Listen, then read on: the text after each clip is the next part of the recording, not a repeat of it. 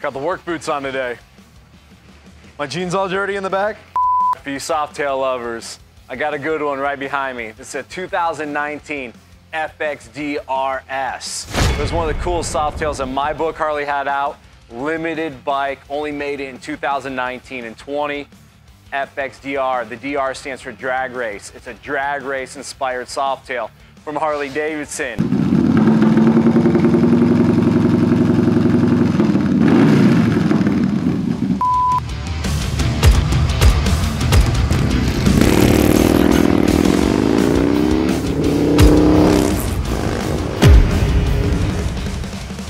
What Harley did for the FXDR, slim tail, massive 240 rear tire.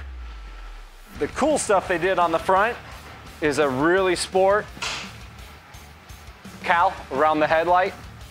It's aerodynamic, it looks good, it fits well. Inverted fork, but it's one of the only bikes Harley has with clip-ons. So it's an aluminum clip-on handlebar right from Harley Davidson when these guys were new. This is one that customer sent to us with his son's bike. We're doing 2 big builds for them. This got our Moonshine horsepower, 139 cubic inch nightmare setup. It is an over square motor. Big piston, short stroke. So the combination for our 139, because there's all kinds of different ways to get there. We do a 4.5 inch big boy piston, and we use the 107 stroke flywheels. It's a 4.375 inch stroke flywheel. These are RPM rippers. They want 7,500 RPMs. They're awesome. Now, when we build a Softail, it is rigid mounted in the frame. The engine is rigid mounted in the frame. So we have to retain the balancers inside of the engine case. And on Softails, they have 2. They have a front balancer and a rear balancer. What we do to offset the 2 balancers spinning in the case, we lighten the flywheel as much as possible while retaining the extra weight of the balancers on a Softail Milwaukee 8 setup. So just like all of our big builds, this guy starts off as a case bore. It gets our big case bore, which requires the 4.5 inch monster cylinders we make. These are our cylinders.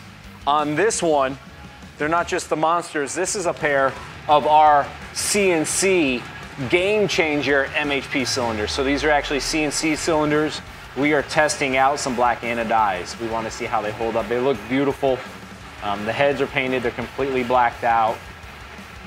Anodized jugs, that's something we have to do before we actually sleeve them. They look beautiful on there. We just want to make sure that the hard anodize is able to retain its color after she heats up and cools down. Takes the abuse of the sun out there.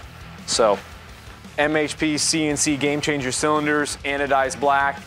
It's got a pair of our monster heads on it, which these are going to be the plus 2.5 millimeter oversized valves. They are titanium with Inconel exhaust. They run our big square port intake runner. So when you're running the same RPMs as a motor with a 4.5 inch stroke, the piston doesn't have to travel as far down to go back up in the same RPMs. So your piston speed is reduced, which it's easier on the rings, allowing them to seal. And if I had to pick between bore and stroke, I'm always picking bore over stroke. The reason being is we're always limited by how big around your cylinder is. The size of it, the larger I make it, the more I'm unshrouding the intake valves of the head, so it actually improves the flow of your head. Take the same head, put it on a smaller size bore, a lot of times you'll see your flow numbers go down. We want all the air we can get in. Having a larger piston, a larger cylinder bore allows more air in faster than a smaller bore with a longer stroke. Plus, having the ring speed slow down because the piston's moving slower with a shorter stroke, it's a benefit. And then we got it paired with a 70 millimeter monster manifold. That is our manifold done with Frankenstein engine dynamics, and a 70 millimeter throttle body on this bad boy. We are running our Moonshine horsepower 610 cam. It's not a cam we do a lot, but when we're doing a lot of cubic inch, the more air in, the more air out. We don't have a lot of really big exhaust pipes that will lean with a fat tire Softail and not scrape the ground too much. So we couldn't go to like a Burns new Softail or their Lowrider S pipe, which we'd love to have on this. we would make probably about 10 more horsepower with that exhaust on this bike. But we want to keep the ground clearance up. He rips, takes the corners.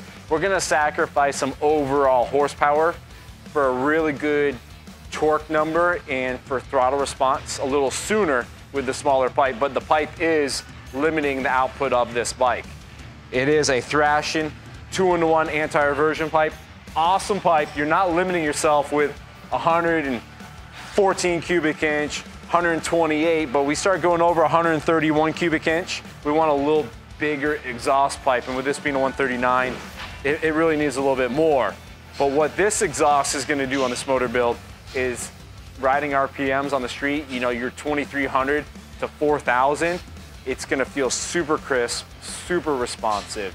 I wanna break down the suspension we chose for this build, and of course, the carbon fiber BST wheels. So we went with the 5-spoke carbon fiber wheel from BST, front and rear. Several years ago, we needed the wider rear wheel setup from BST for the 240 setup, so we were working on a Fat Boy back then.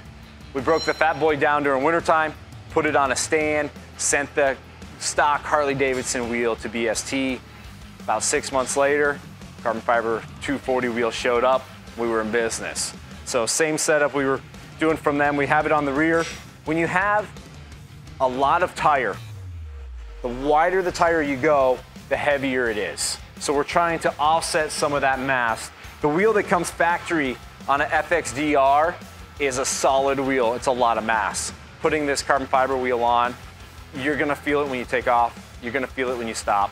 When you get into the corners, leaning the bike up and down, it's gonna be a noticeable difference. So front and rear carbon fibers.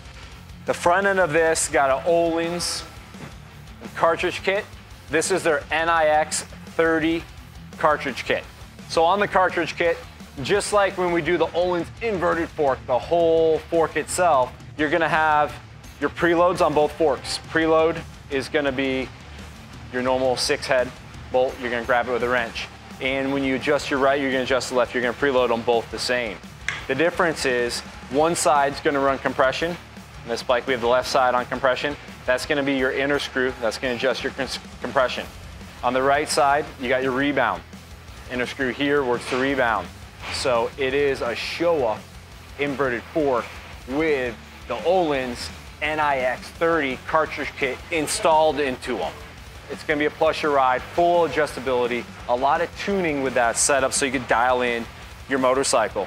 On the rear, we also went with Öhlins right underneath my right leg here. You have your adjuster. What this is doing is this is operating your compression for the HD 503 rear shock. It is a monoshock on the Softail. I gotta take the seat off and everything so you can see it, but you have the same exact settings on this rear shock as we have on the front forks. You're gonna have a preload, which is gonna be collars on the shock to put preload onto the spring, and then you're also gonna have rebound, which is on the bottom of the shock with a black collar.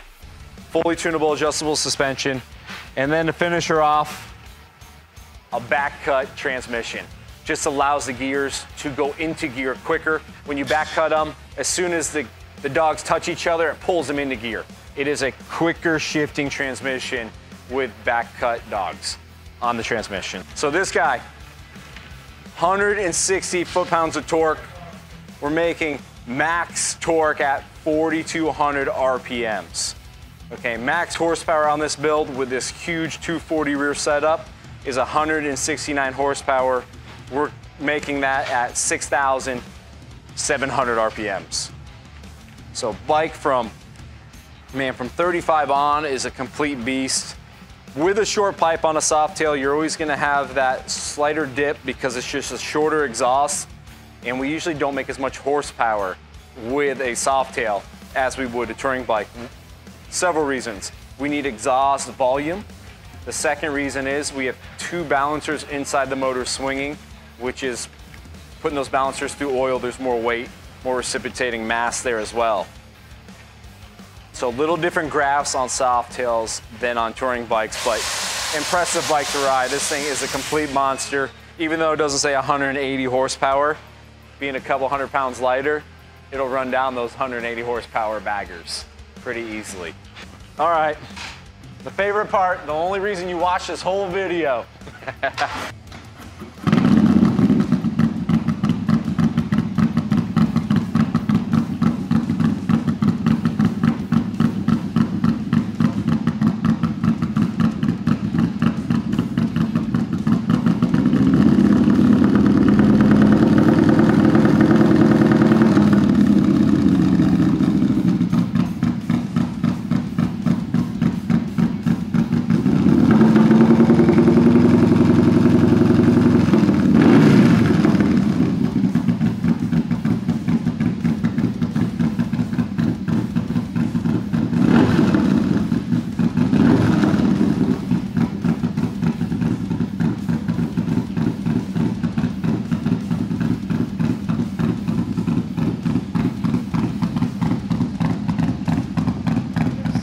The paint job's good. They need to duplicate this on like a lowrider, or maybe, come on Harley, put this on a new Road Glide S for us. Look at this paint, just duplicate that with that pinstripe and that gray. Woo! We'll sell them all, I promise. Okay, this is really cool too. Anytime we have the HD1 from Harley Davidson on the paint, all the customers, all the riders are saying, hey, we love the one, bring it out, put it on the bike. Now the customer, before we got this bike, did some touches. He's got some Rizoma lights on the rear. He's moved his tag to the side with the Rizoma setup as well. But just an amazing, cool bike. If you're looking for a second bike and you can find one of these FXDRs in good shape, I highly recommend you buying one. It's just a great in-town bike. It'll surprise you. Even though it has the really wide 240 tire, it is a very good handling and turning bike. Is it the best? No, but it's kind of like the Ducati Diavolo that came out with the wide rear tire, and it's one of the best cornering bikes that Ducati has. This bike as well will rip, and it's the angle of the fork, the whole setup on the front. The geometry of this bike is just really well put together and designed from Harley. I wish they kept it out a little longer. Come on Harley, 2 years, that's it? So of course, some of the finishing touches when we do a full engine build, the customer gets to pick out what they want. We matched the pinstripe the best we could with powder coat. The lower rocker boxes are powder coated to match the pushrod tube collars and the S&S ring, which this is actually a Moonshine horsepower ring that we powder coated to match as well. A couple touches. It is the S&S Cycles carbon fiber stealth teardrop, and it is the S&S 1-inch over stealth air cleaner setup.